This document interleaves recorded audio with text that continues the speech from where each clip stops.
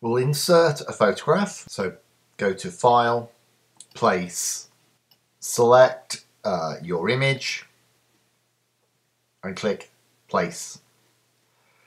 Now, as in InDesign, bitmap images are linked, so make sure you keep all your linked graphics such as logos or images that you're going to use in your Illustrator document in one folder, and then save the Illustrator document to that folder because it will link to it.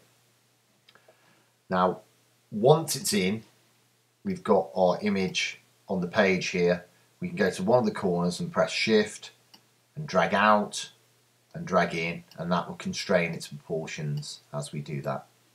Right, here we're going to look at the image trace feature in Illustrator. Now, having a vector-based image which is made up of paths is scalable, so many designers need to have a graphic element that is scalable, especially if you're going to make it in a logo, because it can be used as various sizes. Biggest problem with bitmap images like JPEGs and TIFFs that made up of continuous tone or pixel-based images is when you scale them up, they will lose quality, whereas a vector-based image just can scale up and still retain its quality. Now, there is a trace function in Illustrator, so we're going to look at how that works. You can click either on the trace image on the button up at the top once you've selected an image frame, or we can go to Window and we can go down to Trace Image. Now the Trace Image panel appears. There's a number of different functions we can look at. It has a black and white one and it has a color function. Now we'll do it in color, and if we click Trace, it will come on, take a little time doing it. It's pretty hungry on your processor, so it might take some time. Now, what you will see now is it sort of turned into almost a very sort of graphic-y type image. And what that has done is made lots of paths within it and turned it into a vector-based image. It's very, very complex. And if we go to the view and we turn that to tracing results with outlines, it will show you all the paths it has created on there. It's a bit like crazy paving there, but they're very complicated paths, but it's created all those. Now I'll just turn that back off, and you can go up to the top, and the first one is auto color, and the second one, the camera, is high color, and this creates something that looks near enough to an original pixel-based image. So if I click on that, it'll take a little bit of time to crunch through that.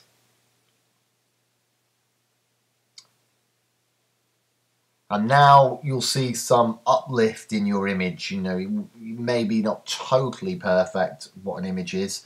I'm looking at this at 300%, so if I take it down to 100%, it'll probably look near the original image. I'll just take it back up, and then now if I show tracing results with outlines, you'll see it's added more paths and more complexity to it. So the more you want it to look photorealistic, your vector image, you have to take the case that the image may become more complicated.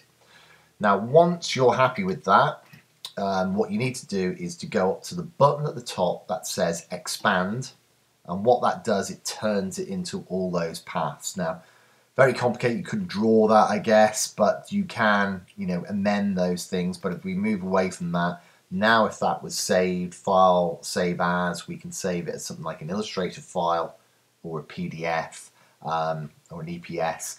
It would keep all that, and then it could be imported and scaled in other programs.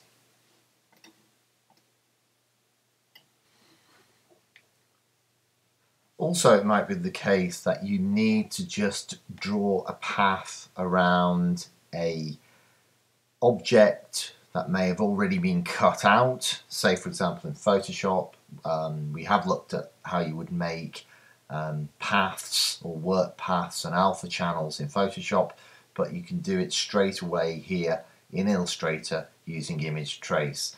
Now here we've cut out an image Maybe it's used a selection in Photoshop by the lasso tool, or maybe the magic wand tool, and then we filled it in black. It's been saved as an image file, a TIFF or a JPEG, and then we brought it into Illustrator.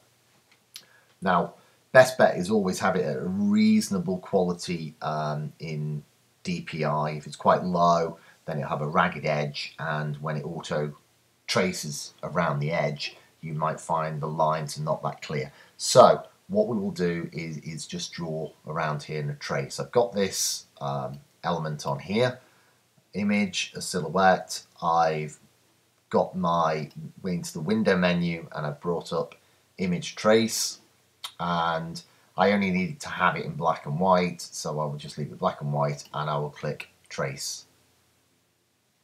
Now I'll draw that around, and if we now go up to view and we just say outlines, you'll see it's drawn an outline around the edge of our object. I can zoom in on here and see how smooth that outline is. So when I drew it and made the selection,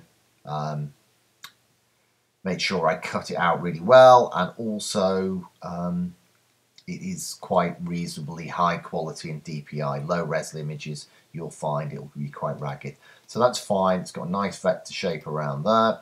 I'll just turn back on the tracing results, and finally I just need to click on expand, and that will make a vector graphic out of that. Then I can save it as a Illustrator file, a PDF or an EPS, and that can be imported in other programs and used as a logo or vector graphic element that is scalable.